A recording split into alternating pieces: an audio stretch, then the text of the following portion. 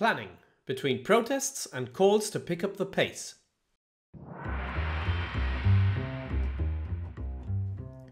Major infrastructure projects of supra-regional significance are complex and expensive. Expectations for their execution and effectiveness are high. Such projects are transport routes like railways and motorways, their bridges and tunnels, and airports. Also, energy production sites, transmission lines, or supra-regional projects for water management, waste management, communications, and other sectors. These long-range investments in the future are challenging to plan, engineer, and construct. Their environmental and social impact also harbors considerable potential for conflicts. Planning processes aim for sustainable, integrated spatial development. They always must consider conflicting interests, analyze costs and benefits, and assess numerous risks.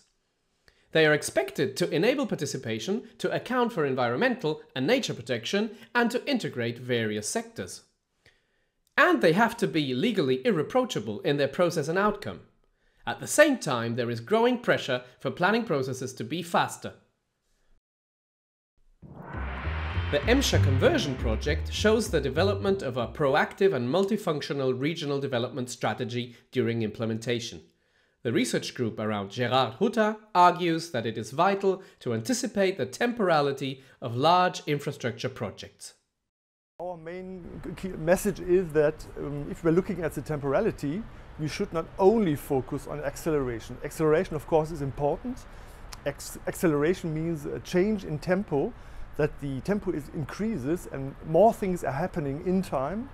But we think it's also important to look at, for example, the duration of these infrastructure projects. The Fehmarnbelt Link project will create a new border region between Germany and Denmark. Mega infrastructure projects typically follow top-down planning, but sustainable planning must also consider local needs and aspirations. The Belt Initiative explores the tension between top-down and bottom-up approaches, asking how bottom-up strategies can support integrative and sustainable regional planning.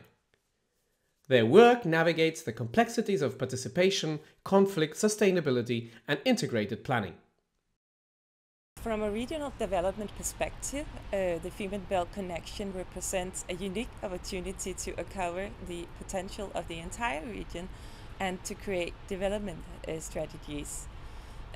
We, as the Belt Planning and Network Initiative, want to initiate a collaborative planning perspective with citizens and local stakeholders in focus, and especially in the future generation.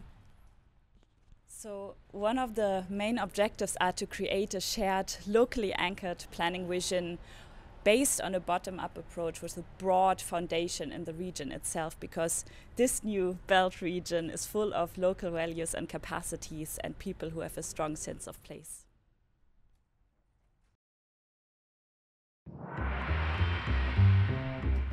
The process of planning and constructing infrastructure is essential to fulfill societal needs, so longer delays are a real problem. The reason for these delays can be found in lengthy planning processes, the lifespan of infrastructure, and uncertainty regarding societal needs. Responsiveness in the context of planning processes describes the ability of planners to adapt quickly to changing needs, so they can mitigate these delays and ultimately benefit society significantly. To evaluate this, Arnór Elvarsson and his team at ETH Zurich propose an ex-ante evaluation method. With this method, the balance between the societal value of planning outcomes and the time required to achieve them can be assessed. Policymakers who shape our planning processes decide the legal framework around our planning process, like what tasks are to be done and in what sequence we do them. With the global challenges that we face today, like meeting net zero objectives by 2050, we now have a challenge to solve. Policymakers all around Europe have identified the hindrance of building green energy infrastructure faster. So we as a society must also be talking about the added societal value that it brings about to improving our planning processes.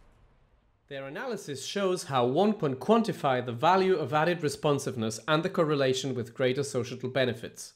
However, their case study also shows that simply reducing planning time does not always result in improved societal outcomes. So, a nuanced approach to infrastructure development is essential.